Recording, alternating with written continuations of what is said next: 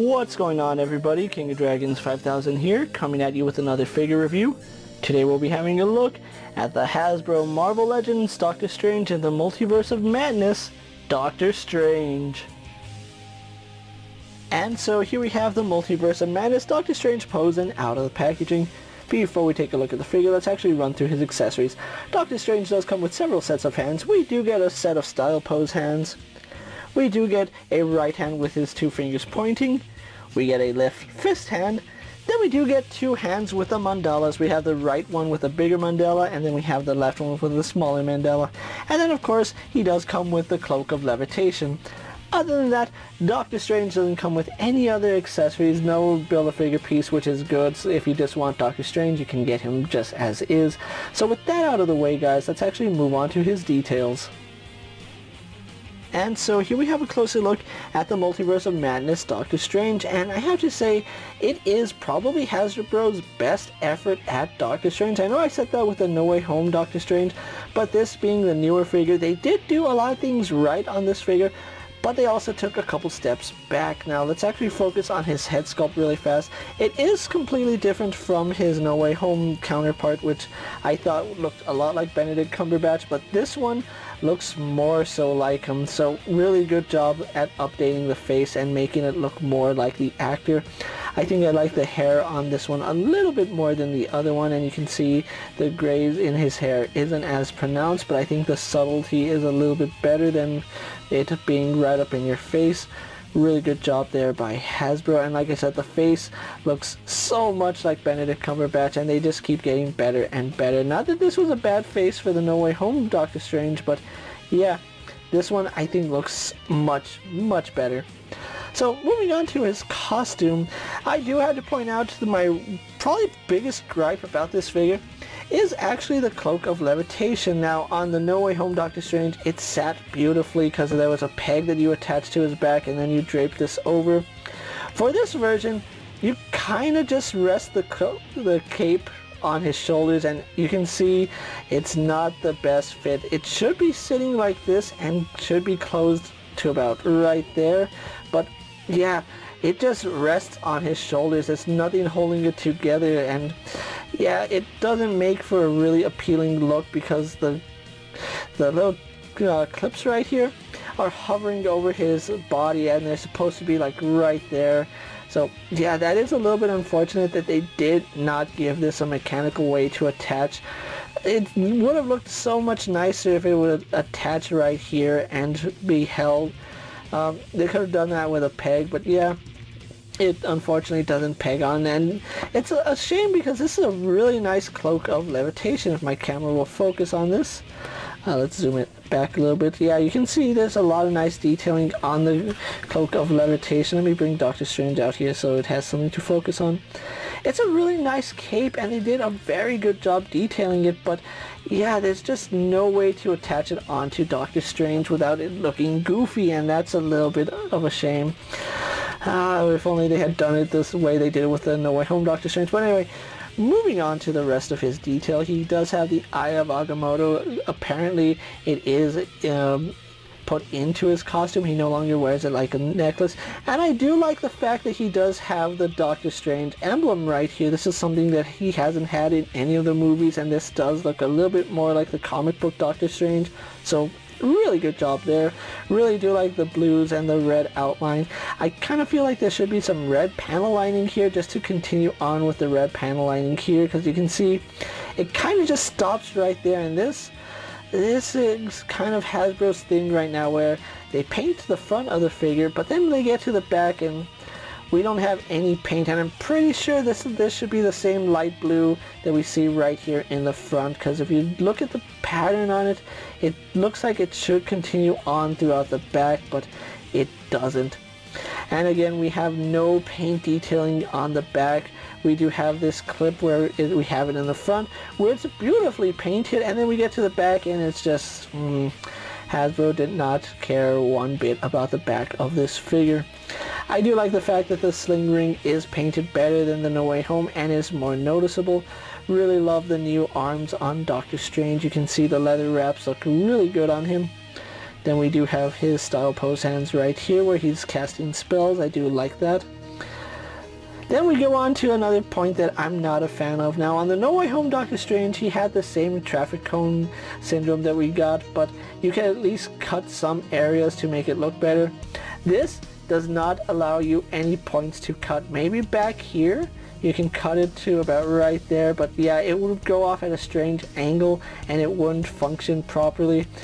There's just no way to make this function like you would the No Way Home one, where we can cut certain areas and it frees up articulation. This, not a chance. There is no way we're going to free up articulation with this. Even if we slid it down the middle right here, it would only provide forward movement like that, and there would be no sideways movement. So that is very unfortunate. At least the belt is a separate piece, so I do like that. You can see he does have those really dark pants right there, which look really nice, and we go on to his boots, which look like wrapping, so that's really good. I do like the way this figure came out. I just kind of wish that they didn't take 2 steps forward and then another step back, because this had the potential to be the best Doctor Strange, but I feel like they kind of missed the mark in terms of engineering and how things work. It's a beautiful face sculpt, don't get me wrong, it's a very good likeness to the actor, but yeah, just mechanically this figure isn't as what I would expect, I guess I would be saying. So with that out of the way, guys, let's actually get Doctor Strange compared to other figures you may have in your collection. And so here we have Doctor Strange posed next to a Marvel Legends Cyclops and a DC Multiverse Superman. Here we have Doctor Strange posed next to a WWE Elite Scale figure and a Mezco 1/12 Collective Popeye the Sailor Man. Here we have Doctor Strange posed next to the Lightning Collection White Ranger and a Star Wars Black Series Mandalorian. And finally, here we do have the Multiverse of Madness Doctor Strange posed next to the first Marvel Legend Doctor Strange and the No Way Home Doctor Strange. So with the comparisons out of the way, let's actually have a look at Doctor Strange's articulation. Now, Doctor Strange does have better articulation than previous Doctor Stranges, which I do like. He does have a double ball joint here at the neck, which does allow him to look up. He can look down to about right there. Then he does have a second ball joint here at the neck, so that does provide some really good movement going forward, back, side to side. Goes all the way around, as well as swivel, so really good movement in his head. Unfortunately, we don't get any butterfly joints. I think that would have been really nice on this figure, but his arms do go out to the side, all the way horizontal. Now, they would go all the way around, but as you can see, because of the way his tunic is designed, it still kicks his arm out at an angle, which isn't the best way to do a joint. And yeah, it would have been nice if this part was a rubber cover that moved with the arm. That way you could get around that, but yeah, they didn't design it like that. He does have a bicep swivel, which is probably the best we've seen in Doctor Strange. Double bend here at the elbow, swivel and hinge at the wrist, no problems there. We do have an ab crunch on Doctor Strange, which is very good. I'm gonna say that. It does go forward and back very nicely. Then we do have a waist swivel underneath the belt, which is surprising. Normally when we get a waist swivel, it's right here at the joint, or where the belt is at the top, but this one does swivel underneath the belt, and that does work nicely. He does kick forward to about right there, but again, the tunic gets in the way. Going out to the side, non-existent, practically no movement. So yeah, he does have a rotation here at the hip. Then we do have double bend at the knee. It would go all the way up if it wasn't for his tunic. I think the tunic gets in the way for so many things, unfortunately. Then we don't have any boot cut on this Doctor Strange. They did omit that because of how high that joint now goes, but he still has a hinge in the ankle, which goes very, very far back, goes very far forward as well.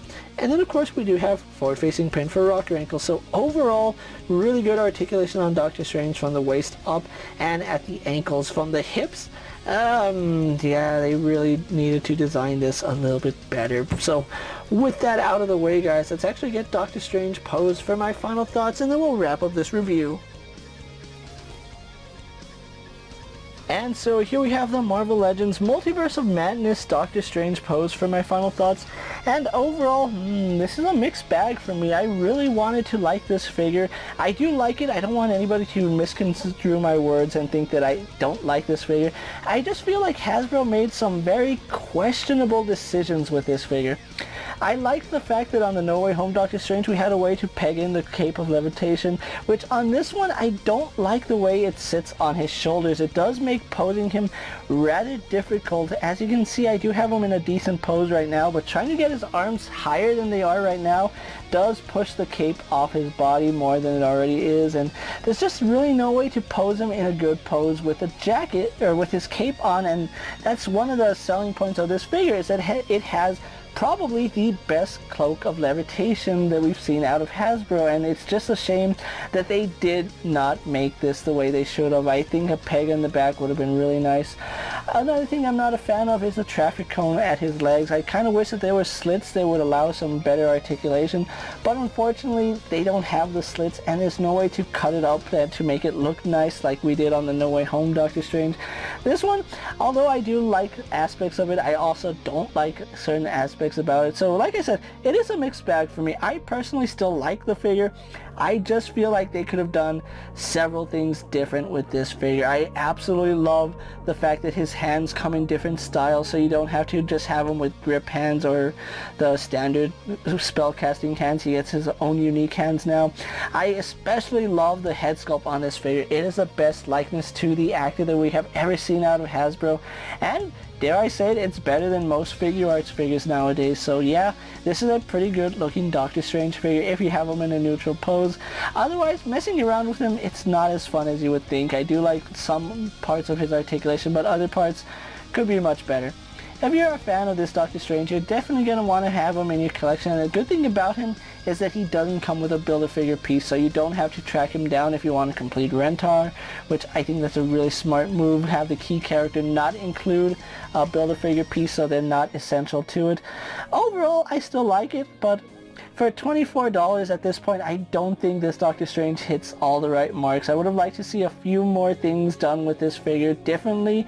Then I would say that the $24 is worth it. But in my honest opinion, $24 for a Marvel Legend is outrageous, and especially when they make mistakes like this, I don't see the value in it. If this was $22, I would be on the fence and saying, yeah, if it was $19, absolutely worth it. But at $24, you're really going to have to ask yourself if you can live with all the faults on this figure. So with that being said, guys, I'm KingofDragons 5000. Don't forget to like this video, leave a comment, subscribe to my channel. Go ahead and check out all my other action figure reviews as well as all my other Marvel Legends videos. Hopefully you find them informative. As always, if there's a figure you would like to see me review, let me know down in the comments, and if it fits in my collection, I'll gladly have a look at it.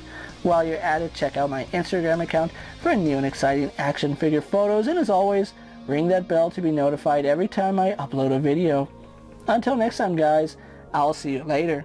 Take care, everyone.